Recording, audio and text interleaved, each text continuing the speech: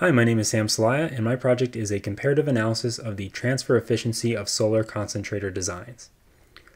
This project provides a comparative analysis of different solar concentrator designs through an examination of the optical transfer efficiencies of various concentrator systems. The analysis models a variety of reflective and refractive concentrators that represent the general trend in current concentrator technologies. The results of the study provide a quantification of concentrator design that can be used to drive the design of future solar concentrator technologies, providing an understanding of how optical design of these systems is affecting the efficiency of their solar collection. To provide some background on the project, traditional solar technologies such as solar panels rely on standard photovoltaics, typically referred to as solar cells, to capture and convert incident sunlight into electricity.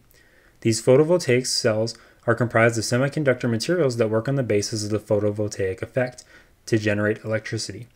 They represent an accessible renewable energy solution that can be easily implemented onto residential and commercial buildings, however, suffer from low efficiencies, with most commercial cells operating around 18 to 20%. Solar concentrator technologies represent an opportunity to improve upon the current solar collection techniques. Solar concentrators use external optics to focus light onto concentrator photovoltaics, also known as multi-junction solar cells. These multi-junction solar cells are comprised of multiple p-n junctions of variable semiconductor material that respond to different wavelengths, which enables the solar cell to capture and convert a broader solar bandwidth.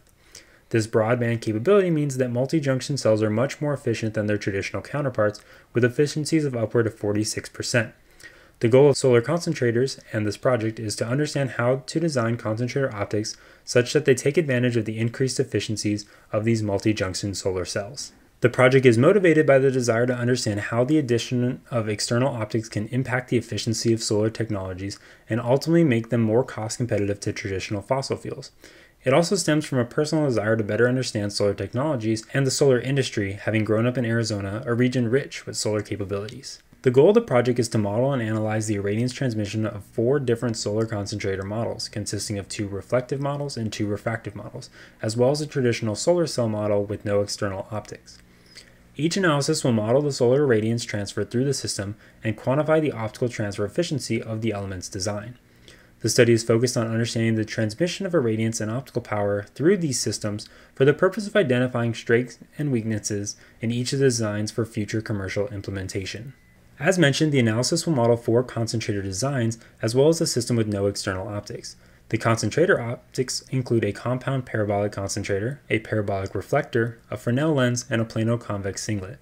Each system design has been idealized and normalized as suggested by Dr. Roger Angel's group, such that the only variable impacting transmission is the design and optical characteristics of the various concentrators.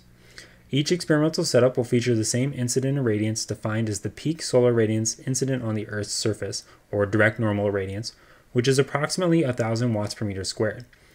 This is achieved by scaling the power of the source within Fred such that the average irradiance incident on the entrance aperture of the concentrator is appropriate. In addition to the on-axis analysis, each setup will be evaluated over a hemispherical range of incident angles from 0 to 180 degrees. Each system has been modeled within the Fred software and utilizes the same entrance aperture, source, and detector sizing to maintain consistency between tests.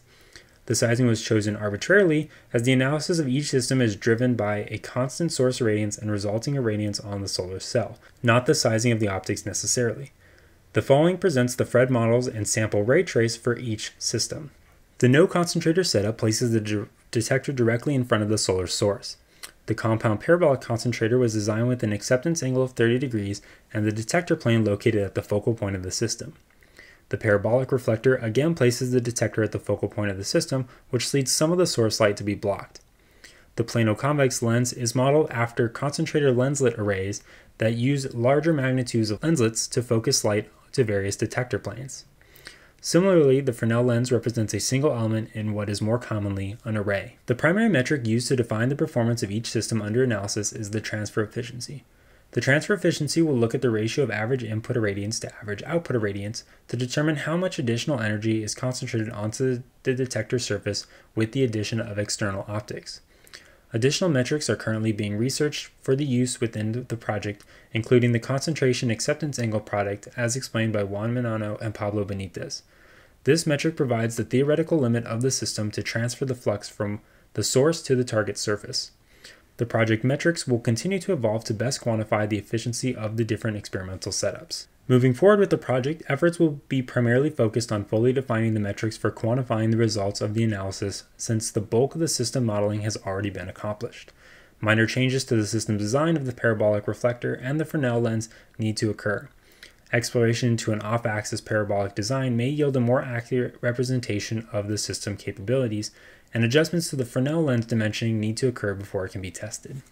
Overall, the analysis provides an opportunity to further the solar industry by expanding the knowledge of solar concentrator design. It provides the foundation to designing the next generation of solar concentrators that will look at extracting the best aspects of multiple designs to get the most out of the system. The insights gained here have far-reaching applications not only within the solar industry, but also fields looking to take advantage of the benefits of highly concentrated light.